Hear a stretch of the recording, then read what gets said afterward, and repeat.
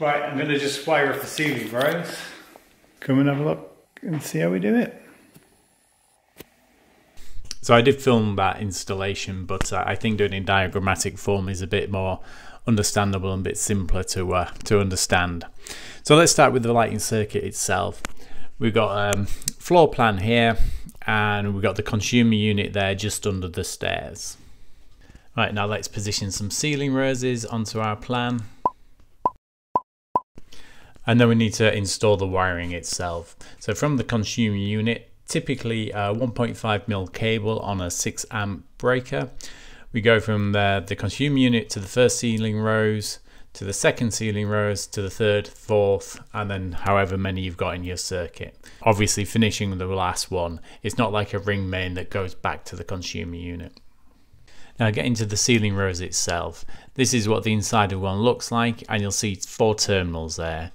The earth terminal, the line terminal, the loop, and the neutral. So let's finally look at the wiring of the ceiling rose itself. So you've got the live loop coming in either from a previous ceiling rose or the consumer unit, and then you've got the live loop out going to the next ceiling rose.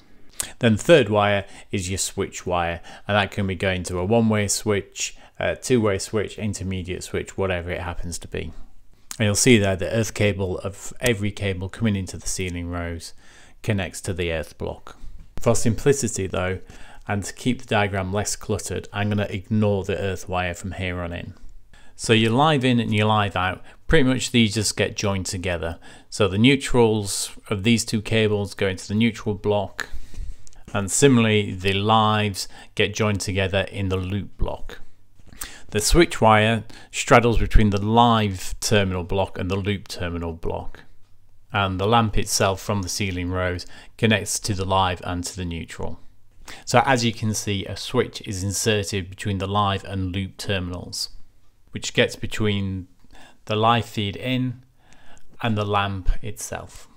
And of course, being a switch wire, if you're using brown and blue twin and earth, you need a little bit of brown tape or sleeving to note that that is actually a live wire and not a neutral.